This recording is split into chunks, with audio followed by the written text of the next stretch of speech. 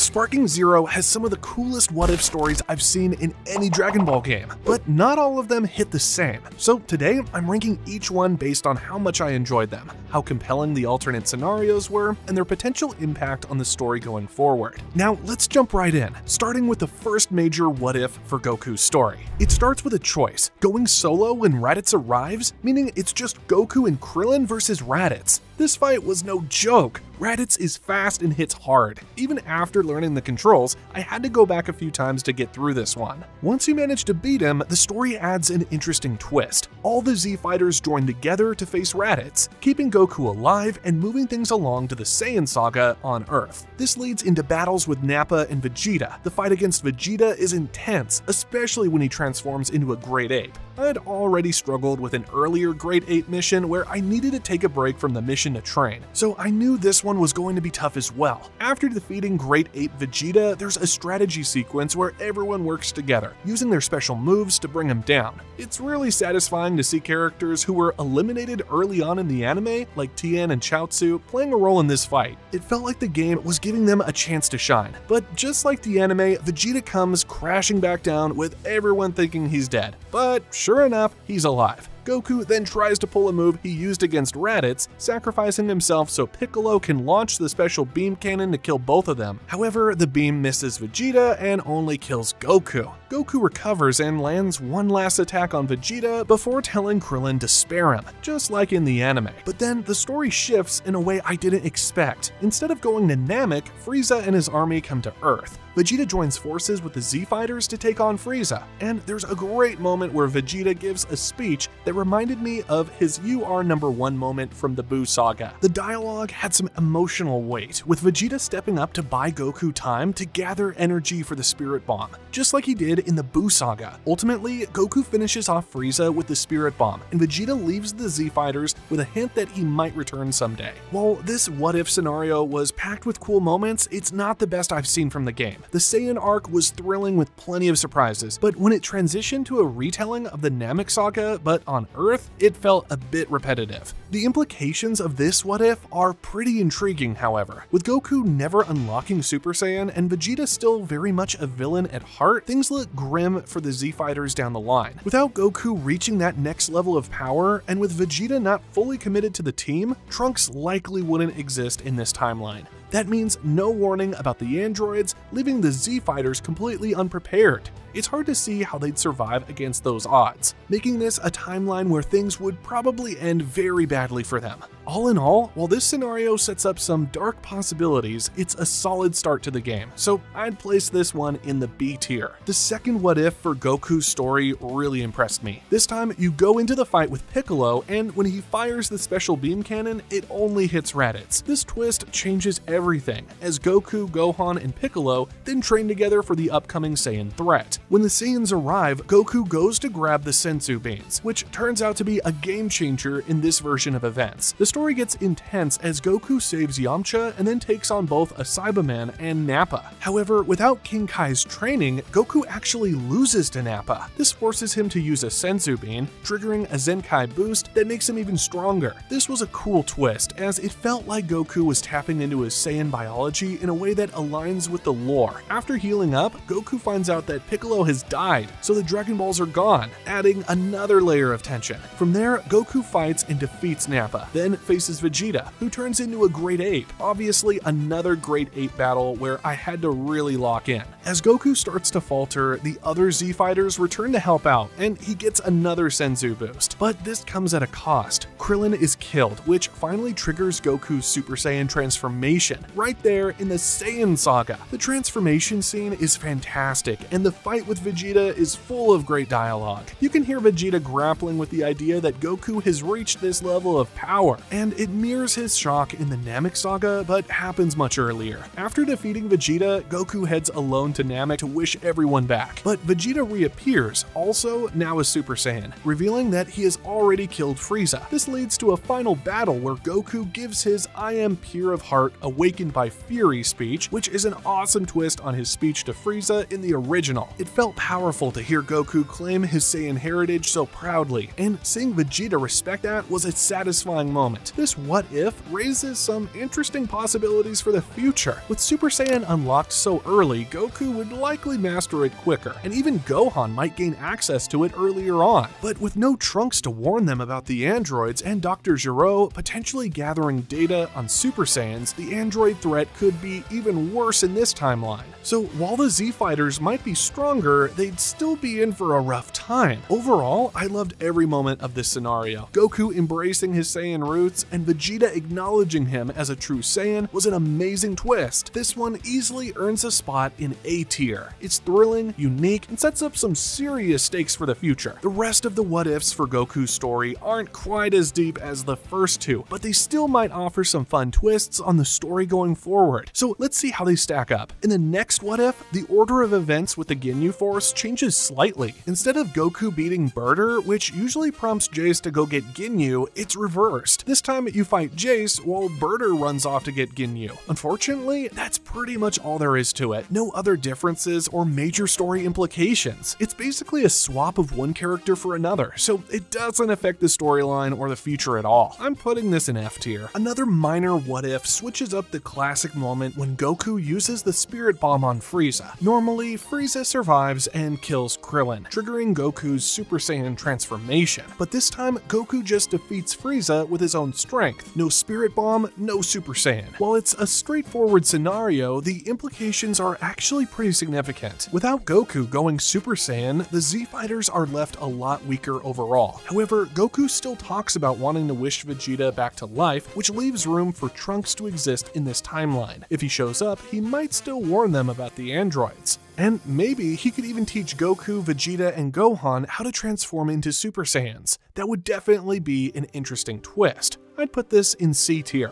mostly because of the interesting possibilities it opens up for the future. Also, like the video and subscribe if you're enjoying so far. This next what if has a bit more story. It starts with Goku jumping in to help Piccolo when he's fighting Cell, instead of waiting for Vegeta and Trunks as he does in the anime. This leads to Goku killing Cell and defeating the androids right there, which essentially prevents the entire Cell saga from unfolding. The implications of this change are big. With Cell out of the picture early on, Goku and Gohan never go into the hyperbolic time chamber, so they don't master Super Saiyan. Vegeta and Trunks still enter the chamber, but without the pressure of facing Cell, they likely don't think to push for full power Super Saiyan either. This means Gohan never reaches Super Saiyan 2, and Goku never dies or learns Super Saiyan 3 in the afterlife. It's likely they'd eventually master regular Super Saiyan over the 7-year time skip, but Super Saiyan 2 would be a major question mark. Without it, they'd struggle a lot during the Buu saga. The changes leave them weaker overall, which makes things a lot harder for the Z Fighters in the future. While it's an interesting twist, I didn't quite enjoy this one as much as some of the other what ifs. I'd place this one in the C tier. This is another what if scenario where Goku defeats Cell instead of Gohan. In this timeline, Gohan never unlocks Super Saiyan 2 since he doesn't face the same emotional pressure that drives him to transform. Additionally, Goku survives the battle, which means he never sacrifices himself to save the Earth. I'd put this one in the D tier. It doesn't add much to the narrative like the others. The next what if has Goku defeating Majin Buu and then convincing him to give up his evil ways and become good. Buu actually agrees as long as he gets to fight and receives candy. I have to admit, I'm not really feeling this one. It comes off as a bit random and it just ends the Buu saga prematurely. If you're not a fan of the Buu saga, you might enjoy this, but it feels too abrupt to me. There's not much depth here or any exciting twist, so I'm putting this in the F tier. Getting to Dragon Ball Super territory, we have a what if where Goku defeats Golden Frieza without getting caught off guard and having to go back in time like he did in canon.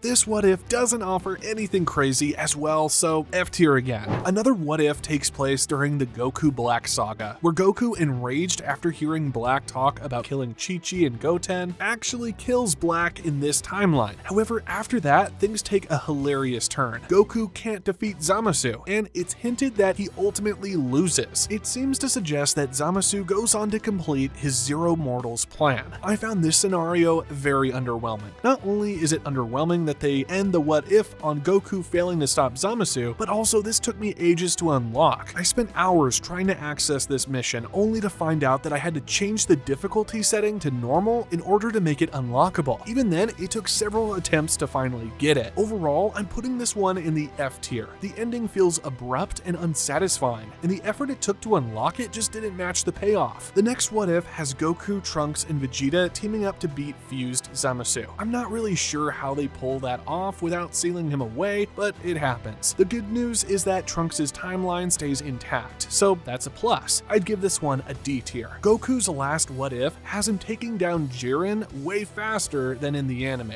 Because he wins quickly, he skips that whole Ultra Instinct backfiring thing and just takes the victory on his own. I'm not sure what the implications are for Goku not realizing the strain that form puts on his body, but I'm sure he'll figure it out eventually. Overall, I'd put this one in D tier. There isn't much that changes here, just Goku winning in a different way. Now we're on to Vegeta's what ifs, starting with one where he actually manages to defeat Android 18. From there, he trains in the time chamber as usual, but with a twist. He ends up fighting Trunks and pushes him to the point where Trunks has to use his grade 3 transformation. Vegeta recognizes its drawbacks and tells Trunks the form is useless, so they work together to master regular Super Saiyan instead. Vegeta still lets Cell achieve his perfect form, but this time Trunks actually believes in his father's strength, but he probably shouldn't, as Vegeta loses again. He does put up a better fight, however. When the Cell games come around, Vegeta starts off the fight, but Trunks takes a hit meant for his father, and it pushes him to what looks like Super Saiyan 2. He then attacks Cell with a Big Bang attack, thinking he's won, but Cell bounces back even stronger. Of course, I had to dominate Cell in this fight using Super Saiyan 2 Vegeta, but this ends in a powerful father-son final flash. I love this part. The dialogue between Trunks and Vegeta really highlighted their relationship and made it a memorable moment. In terms of implications on the story going forward, I think this timeline is fine. Vegeta unlocks Super Saiyan 2 and Gohan transformed into it in the time chamber, so at least Goku and maybe Gohan knows about it, just form that. Gohan probably would keep up his training, so yeah, I think for the most part, their future is good. I really enjoyed this what if. The father-son dynamic between Vegeta and Trunks made it feel impactful, and I'd say it's strong enough to land in the A tier. Another what if imagines a timeline where Vegeta resists becoming Majin Vegeta. This one was a bit tricky to unlock. You need to barely lose any health against Trunks in the previous mission. When Babidi tries to take over Vegeta's mind, Vegeta gives a speech that reminded me of his classic "you may have invaded my mind and body" moment from the anime. In this scenario, Vegeta successfully fights off Babidi's control and goes on to defeat both Dabura and Babidi himself. Honestly, it was incredibly satisfying to beat Babidi, not gonna lie. Afterward, they return to the World Tournament where Vegeta and Goku face off in an official match. What I loved about this fight is that it restricted you to using only melee combos, no ki blasts or energy attacks. It was a cool challenge, though I had to resist the urge to use my usual moves. The match ends with Vegeta knocking Goku out of the ring and declaring himself number 1. Goku still shows Vegeta Super Saiyan 3 afterward, but the fight itself felt fresh and different. As for the implications, without Majin Vegeta or Buu, this timeline takes a big turn. Goku would likely stay dead and there'd be no Buu saga. But thinking further, if Beerus eventually wakes up and comes to Earth, he might destroy it without Goku there to change him. So yeah, this timeline could lead to some big consequences down the line. All in all, I really enjoyed this what if. It kept Vegeta's pride intact and gave him a satisfying arc. So I'm putting it in the A tier. Vegeta's next what if occurs during his battle with Buu. This time, instead of making his big sacrificial move, Vegeta actually manages to defeat Buu. The scenario ends with a lighter touch, as Vegeta takes Trunks to the amusement park, fulfilling his earlier promise. In terms of implications, this timeline wraps up the Buu saga early and leaves Goku dead, similar to the previous what if. Without Buu, there's likely no threat of total destruction, but if Beerus were to awaken, the Earth would be vulnerable without Goku around. Overall, I'd place it in D tier. Another what if scenario has Vegeta wearing down Kid Buu while Goku charges up his energy in Super Saiyan 3. Eventually, they join forces and take Buu down together, leading to a final showdown where Vegeta takes on a Super Saiyan 3 Goku. This is how the fight really should have gone, and no, this isn't intentional. Goku basically had me in an infinite combo.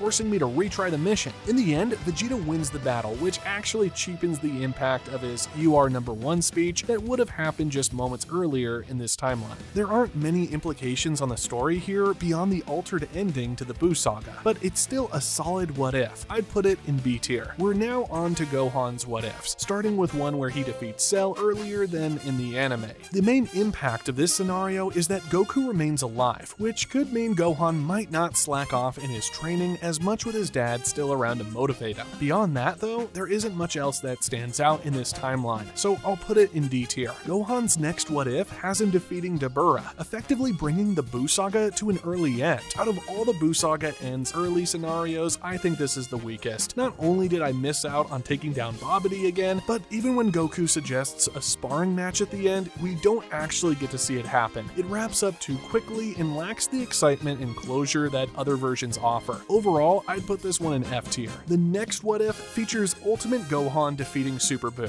which yet again cuts the Buu saga short. This scenario likely keeps Goku dead as well. While it's another early ending, I actually enjoyed the fight itself in this one more than the previous one, so I'd put this one in D tier. Gohan's next what if is absolutely massive. It kicks off with him battling Frieza's henchmen before finally facing Frieza himself. During the fight, Gohan slowly starts to regain his potential and ultimately defeats Frieza in his final form. However, this victory prompts Frieza to launch a blast at Goten, Trunks, and Piccolo, which triggers Gohan to power up into his ultimate form and reclaim his potential. Frieza then transforms into his golden form, leading to an intense showdown. Gohan manages to come out on top and begins training with Piccolo, even participating in the Universe 6 tournament where he faces Hit. This battle becomes a hot topic among all the universes. As the story unfolds, Trunks travels back to the past, but instead of warning about Goku Black, he warns about Gohan Black. This twist completely caught me off guard. The events play out similarly to the original saga, but with Gohan stepping in for Goku and Vegeta for the most part. Also, I really love the Ultimate Gohan Black form, and I would be disappointed if there was no way to play as him. Eventually, Gohan Black and Zamasu fuse, leading to a climactic team-up between Gohan and Trunks. The two of them unleash a combined blast, followed by the evil containment wave, successfully sealing Zamasu away. I honestly think this ending is better than what we got in the anime. It had me hyped the entire time. To me, this is the best what if. It's incredibly creative with an amazing payoff, and it even allows Trunks to keep his timeline intact. This one definitely goes into the Z tier. Gohan's last what if scenario has him quickly defeating Dispo.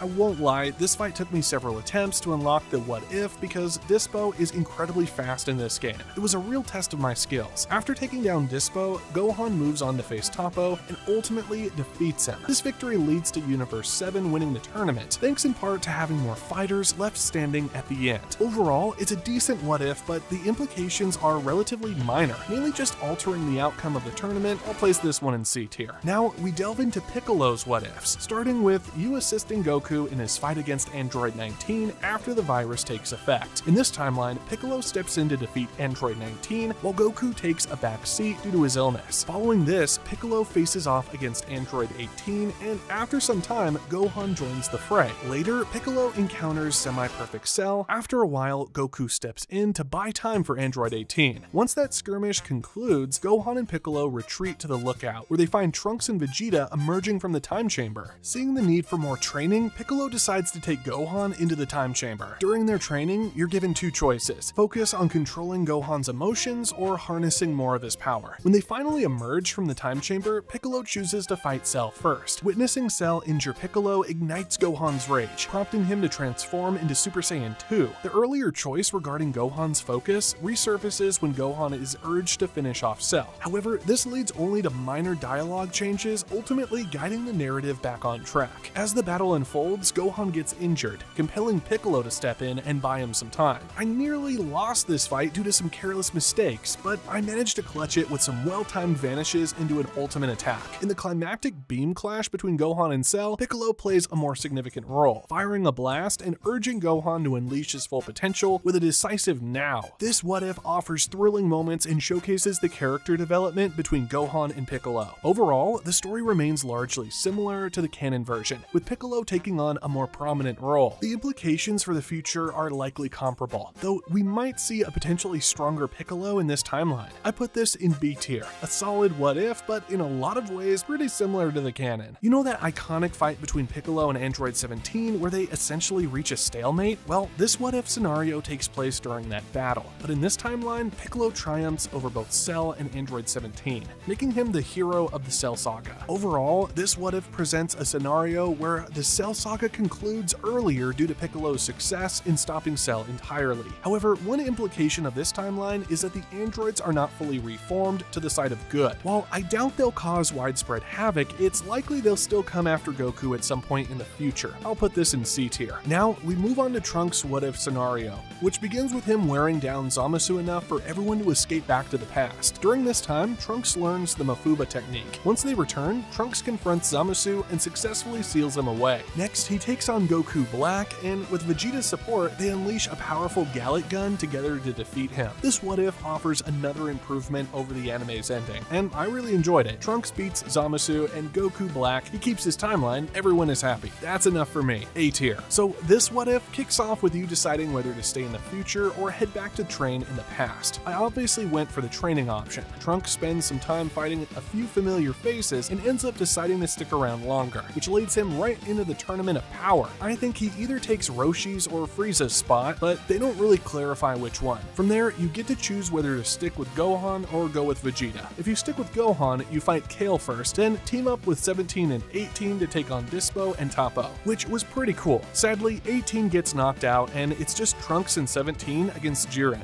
But don't worry, they all join forces to beat Jiren, and 17 makes this big sacrifice to help win. I was a bit worried they'd wish him back, but luckily he's fine, and they stick to the original wish. On the other hand, if you go with Vegeta, Trunks battles Kaba, then Kale and Caulifla. After that, he teams up with Vegeta to fight Toppo, and they unleash their ultimates together. In the end, Trunks wishes to bring back the universe. Honestly, I like the path with Gohan more. Trunks and Vegeta are great together, but I've seen that dynamic a lot in the game. Plus, getting to see the androids team up with Trunks was a nice touch that we definitely needed more of. I'd still rank both paths in A tier. Now, let's dive into Frieza's what-if, and his first one kicks off with him absolutely wrecking the Z-Fighters, which leads to him becoming immortal. The implications of this are wild. First, he takes out the Z-Fighters, and then he's got immortality on his side. If he decided to train, he could seriously become the strongest being ever. I'm putting this one in B tier just because of all the crazy possibilities it opens up for the story moving forward. In his next what-if, Frieza actually takes down Goku before he even transforms into his 100% form.